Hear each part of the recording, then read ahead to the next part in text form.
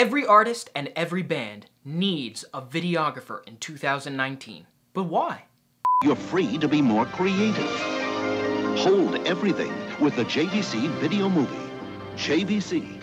Welcome back to the Mixdown, the show where you learn a little something about music's relationship with the internet, all through a neat little short film. My name is Dan Purcell, and if you haven't seen the last couple of episodes of the Mixdown, it's safe to say that I have a little bit of an obsession with music and filmmaking, specifically music and filmmaking on the internet. As a music lover and performer working in the film and video industry, I can't help but be excited by the amount of opportunity that's present for musicians and filmmakers to create for and communicate directly with an audience, all as a result of the rise of the internet and social media. So for the last few years, I've been poring over different trends and techniques that creators have been using to more effectively enhance the way they communicate with their audience online. One of the bigger trends I've noticed as of late is celebrities and other notable individuals hiring videographers to create work that serves as an extension of their social media presence. It's so commonplace now for big names like Will Smith, The Rock, Jason Momoa to have entire teams of people creating media that serves as a direct line of communication with their audience. And I think that musicians should be doing the exact same thing. Outside of a manager or lawyer, a videographer should be one of the first people that you should look to start working with. But if you're a musician who's watching this right now, you're probably wondering to yourself, what would be the benefit of somebody else filming my day-to-day? Today, I want to present a case study of 3 specific videographers: Dexter Finlay, Mike Holland, and Justin Fleischer. I want to showcase how their respective work with recording artists John Bellion and Logic helped communicate the craft behind their music, as well as the messages that they want to convey to their audiences.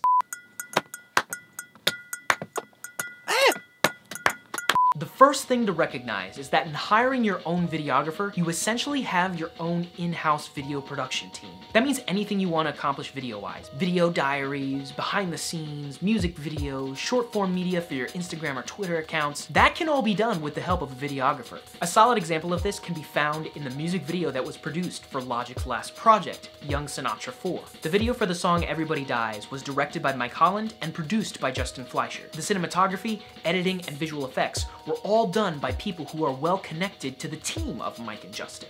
The important thing to note here is that Logic didn't have to farm out the idea and conceptualization for a music video out to another production company. He had the team of Mike and Justin to rely on to help bring his vision to life. Going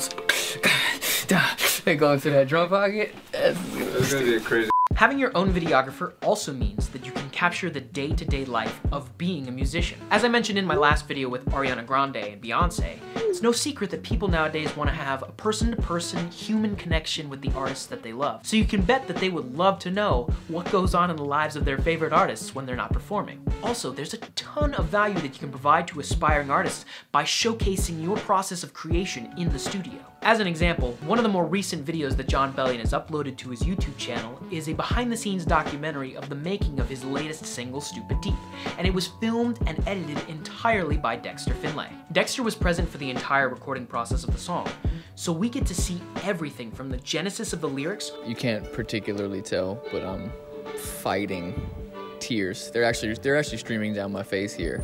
All the way through to adding vocals on the final track itself. A secondary layer of artistry can be found in the documentary through the use of VHS visual effects, as well as different letterboxing and aspect ratios.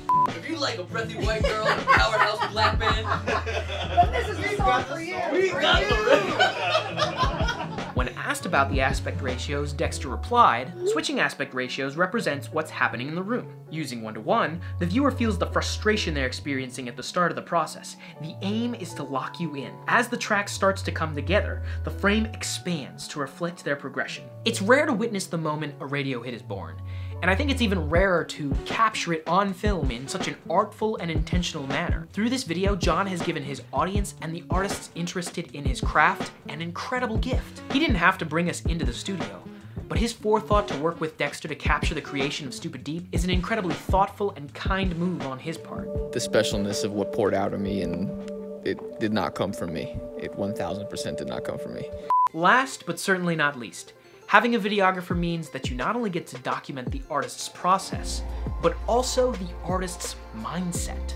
What stands out about the work of Justin, Mike, and Dexter is not the amount of work that they've done with John or Logic, but the fact that they take on a fly-on-the-wall perspective with their filmmaking. They're playing the role of John and Logic's respective audiences, so they're experiencing the quests of these artists to develop their signature sounds. This allows them to capture genuine moments of musical and emotional discovery. I relate to more than just one sect or one side of humanity or race to be like a black man in a fair-skinned body, if that makes any sense. So it's like, wow, it's almost like living two separate lives to the public, not to me, but to others. They might view me as different people. Wow, it's crazy. I never really thought about it like that. It's about the kid who's 11 years old right now who hears this. Hopefully I could be a light to shine and somebody that says, yo, he's a creative dude and he does what he wants and he's very good at it because he cares about the craft. The visuals that videographers provide can help elevate the auditory medium that the musicians work in and create something that we can all connect with on a much deeper level. That's why every artist needs a videographer in 2019 and beyond.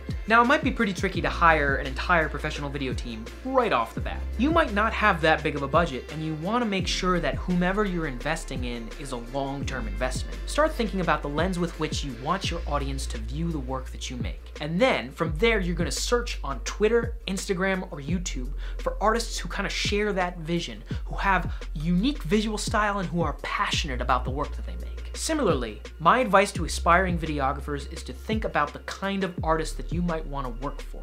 Try and start looking for artists that you are very excited about on the come up, operating in genres that you're very excited about, and start thinking about the value that your vision can provide to them. You really want to make sure that you're working for an artist who you'd hustle to make video after video for. Look to Dexter, Mike, and Justin for inspiration. They've laid some incredible groundwork for music videographers in the audiovisual age of music on the internet.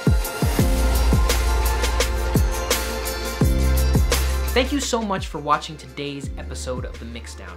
I hope that indie artists and filmmakers got a little bit of value from the case study that I presented to you all. Feel free to leave a comment if you agree or disagree with this subject matter. Or if you're an aspiring videographer or an artist on the come up looking for a videographer, leave a comment down below letting people know that you're looking. I would love to have this video as a means to facilitate collaboration and connection and community with everybody. That would be awesome. Also, if you don't want to leave a comment, feel free to tweet me or send me a DM on Twitter or Instagram @TheDPurcell. I would love to build a community of not only artists, but music lovers and appreciators who want to help build something greater than themselves. Thank you so much for watching again, and until the next episode of the Mixdown, I will see you guys very soon.